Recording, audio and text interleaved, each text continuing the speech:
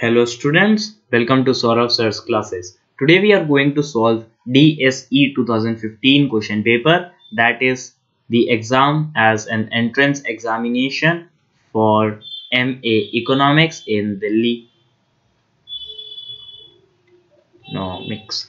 So in our last videos we have solved questions up till 9. So now we are going to start with question number 10. So question 10 says R2 till R2 be a linear mapping, that is for every pair of vectors x1, x2, y1, y2 n scalar c1, c2. Here we have been given a condition, that is function of c1, that is x1, x2 plus c2 and multiplied with y1, y2 is equal to, we can break this single function in two different functions, and those are c1 into function of x1, x2 plus c2 into function of y1, y2. So we have a condition here, that is the linear mapping. Now suppose f1, 2 is equal to 2, 3 and function of 0, 1 is equal to 1, 4. Thus in general function of x1, x2 equals. So here we have been given linear mapping and we have the general formula here.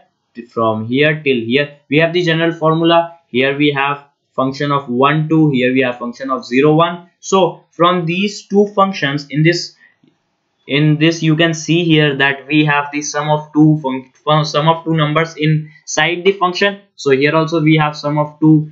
Here we can write 0, 1 or 2, 0, something, anything like that. And we have two different functions here. Here we have one function which is f of 0, 1. So our other function can be f of 1, 0, which can be easily obtained from this equation. I have calculated that already. So you can also calculate by pausing the video, and the answer to this will be 0, -5. So using the linear mapping, we can calculate function of 1, 0, which is 0, -5. So now using this fact here we have, so let us write this equation in a simpler form. So this can be written as function of f1, x1, x2, which will be equal to x1 into function of 0, 1, 0 plus x2 into function of 0, this will be function of 0, 1.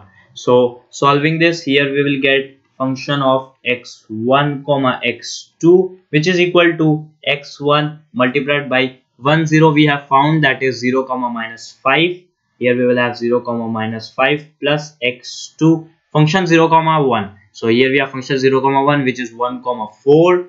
So multiplying this by 1, 4. So we can solve this easily. We will put the before brackets part together. Here we will have before comma parts and the after comma part together to get both the terms before and after the comma. So here we have x1 into 0 plus x2 into 1, comma, this is the first term from here, and the second term we can find is from this -5 into x1. So here we have x1 into -5 plus here we have x2 into 4. So this will be x2 into 4. So solving this, here x1 into 0 we will get 0, x2 into 1 we get x2, comma, here we have x1 into -5, which will be -5x1. Here we have x2 into 4, so this will be 4x2. So our answer to this question, that is the value of fx1, x2 will be x2, minus fx1 plus 4x2. Now let's check the options. So as you can see, option number D is matching with our answer, hence correct answer to this question is option number D. So I will like to end this video here. You will find solutions to the further questions in our next videos.